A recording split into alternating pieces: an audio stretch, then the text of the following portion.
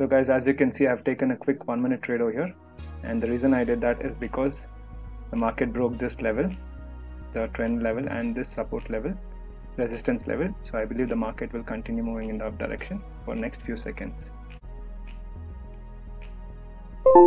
And finally, our third trade was also profitable. So and our analysis was right. So as you can see, the market broke both the resistance level and the resistant trend as well, trend line.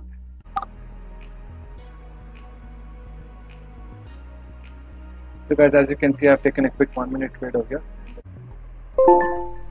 and we have won the trade, guys.